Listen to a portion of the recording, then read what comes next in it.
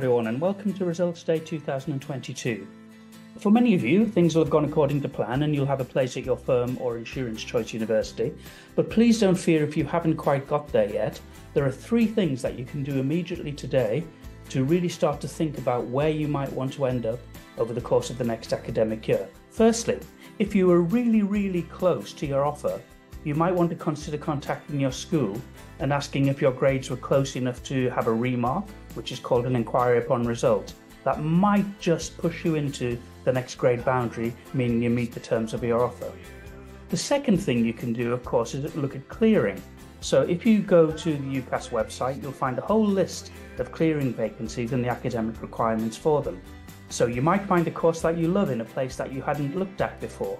But please do that today, do it on Results Day, because those places will go pretty quickly. So you need to find a place that interests you, have your grades ready, have your UCAS number ready, and make a phone call. Don't email, make a phone call to the university's dedicated clearing line.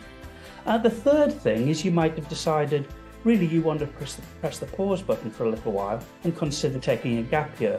You might want to do some of your exams again, or you might just want to get a little experience.